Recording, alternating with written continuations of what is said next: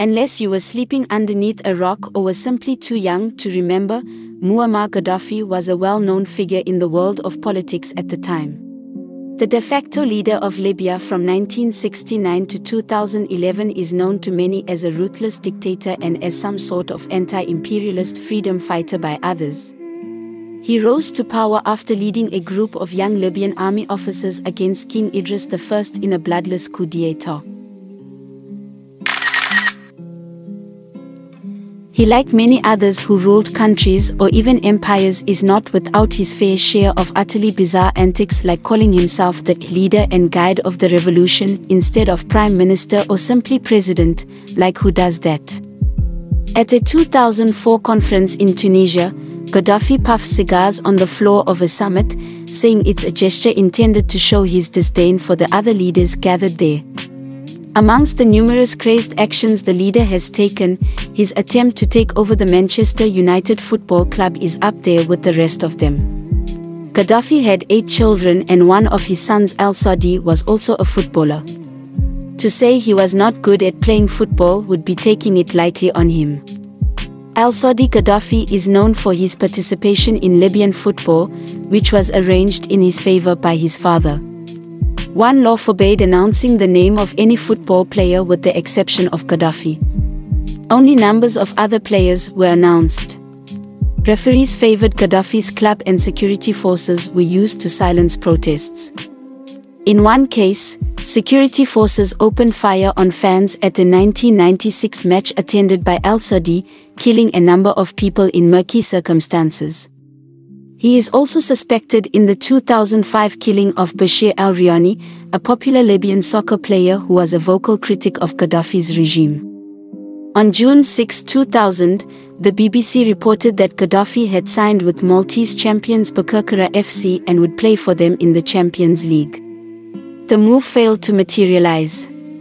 In 2003, he signed for Italian Serie A team Perugia, employing Diego Maradona as his technical consultant and Canadian sprinter Ben Johnson as his personal trainer.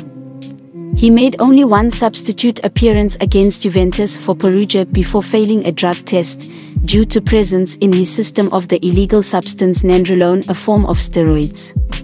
An article in La Repubblica said that even at twice his speed he would still be twice as slow itself. Ouch, that had to have hurt. It turns out that being a president's son with the best training at his disposal was still not enough to turn him into a half-decent football player. Al-Saadi was also captain of the Libya national football team, captain of his home club in Tripoli, and president of the Libyan Football Federation. Gaddafi joined UEFA Champions League qualifiers Udinese Calcio in 2005-06, playing only 10 minutes in an end-of-season league match against Cagliari Calcio. He joined UC Sampdoria during season 2006-2007, without playing a single match. The Glazer family may not be very popular amongst fans as owners of Manchester United, but it could have been worse. Actually, way worse. The now-deceased Libyan dictator Colonel Gaddafi was hours away from taking control of the club in 2004, it has been revealed.